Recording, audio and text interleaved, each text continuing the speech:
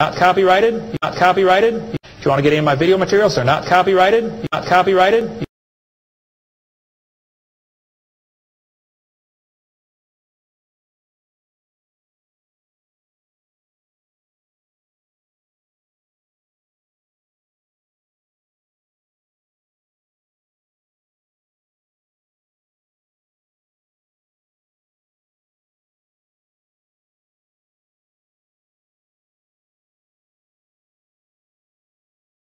Okay, now Paul, I will come back. Maybe we need to sweeten the pot. None of the professors would debate, okay?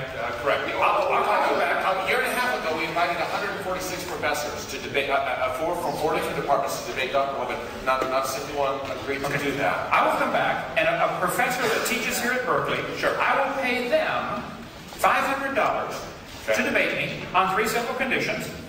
There could be 10 of them. Okay, they split up to 500. I get half the time. We talk about one topic at a time, and anybody can videotape it and sell the tapes if they want. 3 simple conditions. Thank you so much. We've got to get out of here. Thank you.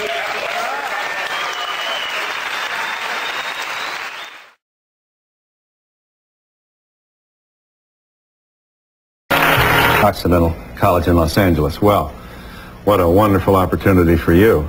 I'll tell you what, you know, Louis Farrakhan, the speeches at Keene College. This is a very, very with all of this coming together, including Schindler's List. I'm going to tell you something you already know. The Holocaust Museum declined to send someone here, and the Wiesenthal Center also declined. And I have to say, I understand they don't want to honor this kind of presentation with their presence. You obviously don't think. So what am I doing here? Yeah.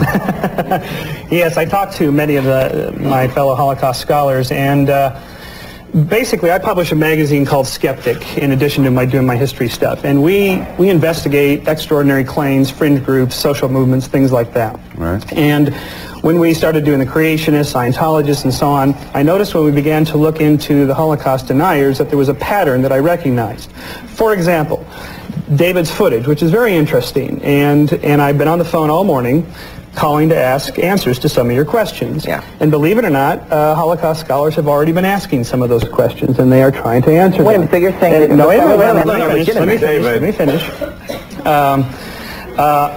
Revising any historical event is, of course, what historians do. But one of the tactics that all of these fringe groups do to try to move into the mainstream is to focus on what we don't know about some particular subject and ignore all the evidence that we do have. For example, why do we have so many huge orders of Zyklon B? Why do we have, for example, some of these pictures, the poison gas that was used? Why do we have huge blowers to re-aerate the chambers if all you're doing is delousing clothing and mattresses? Talk about them in one chamber. Talk about them in one crema. And okay, second strategy. You shift the burden of proof. Your mic's open, David.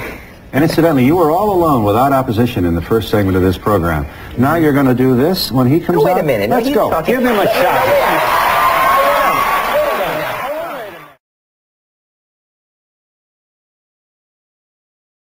Kent Hovind saying it is a relatively young Earth, saying about 6,000 years, and Dr. Michael Shermer, if our panelists would come. This is Dr. Kent Hovind.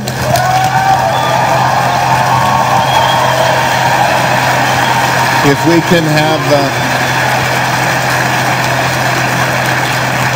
Kyle Frazier, if you'd come out and join us at this point, try and get our people out here.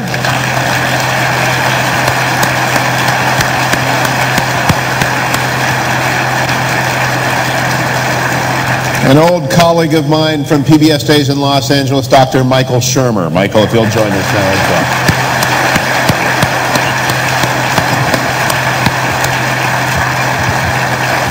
Well, my role is somewhat limited tonight, but I do have the most important duty of all. This is a cell phone. Turn yours off. Please. Now, panelists agreed that I could do this. We like to know with whom we are conversing. But all of those of you who believe in God, however you understand that to mean, please stand up.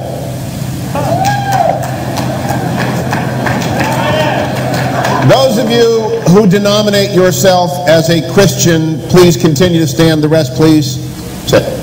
What? If you are a Christian, remain standing. If you are a Christian who believes that the earth was created in the last 10,000 years or so, please remain standing. National Center for Science Education, who all of them refused to debate me 2 weeks ago when I was at Berkeley. 50 million years ago, Adiocetus 25 million years ago, and modern beluga whales. Common descent, common anatomical structures. You can see the sequence. You can see how the structures change over time.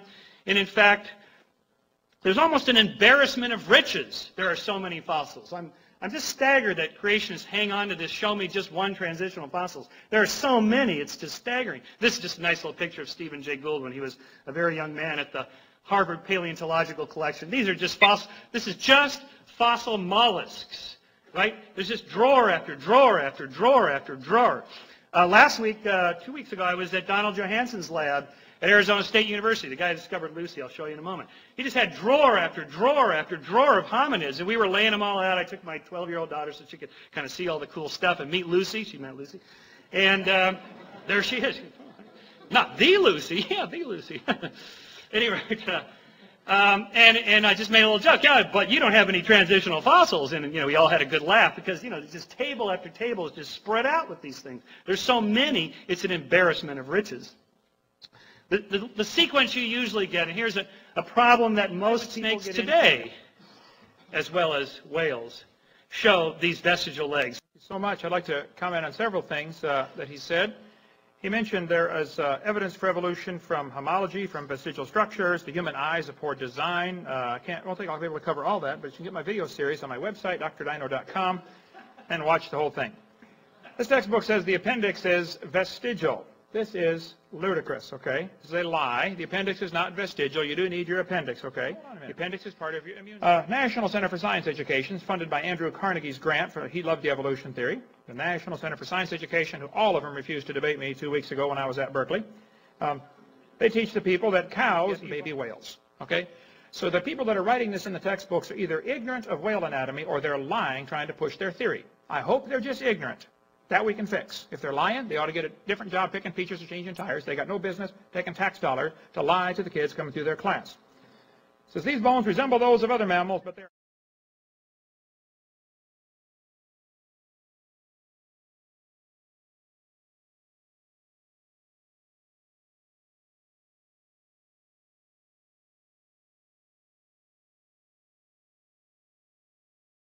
More seriously, why would I decline to debate with creationists?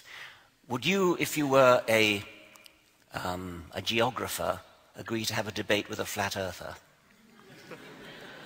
There comes a point when you have to say you are, by agreeing to appear on a platform with somebody like that, you are giving them status. If a real scientist appears on a platform, if, say, a reproductive scientist appeared on a platform with an advocate of the stork theory of...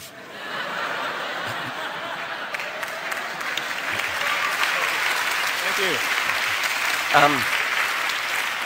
But I will say this, that I've never actually dared to use the formula that my colleague Robert May, Lord May, who's one of Britain's most... Actually, he's Australian, come to think of it. Most distinguished scientist. He was the government chief scientific advisor for a while and then president of the Royal Society. What he says when he's asked to have a debate with a creationist is, that would look great on your CV, not so good on mine.